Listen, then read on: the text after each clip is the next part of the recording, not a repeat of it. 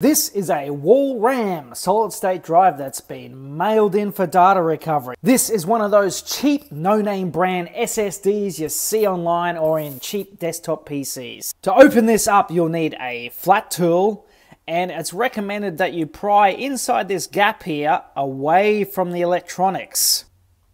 Just simply get your flat tool, pry inside, and lift. Now the reason why I don't want you to pry close to the electronics is you might pry inside and damage something, so it's safer up the back. Now we have access to the inside PCB. For hardware problems for this brand of SSD, there are two types. The electronics can fail, or the memory can degrade, or the firmware can brick.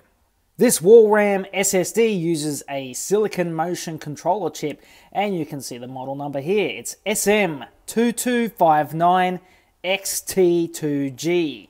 On the reverse, we have another two memory chips, and surprisingly, they're made by SanDisk.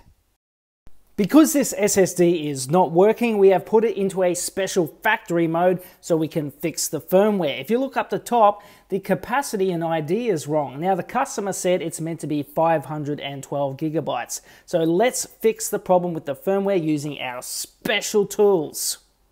We have a database of all SSD firmware, so we're going to repair it now. We're detecting all the parameters with this SSD. You can see now we have the correct capacity of 512 gigabytes. And if we check to see if we got data access, we do. We can now get all the customer's files and photos back. If you need data recovery from a Walram solid-state drive that's stopped working, isn't detecting, or has hardware issues, you can mail it in at zeroalpha.com.au from anywhere in the country, and we will get your data back at the lowest price.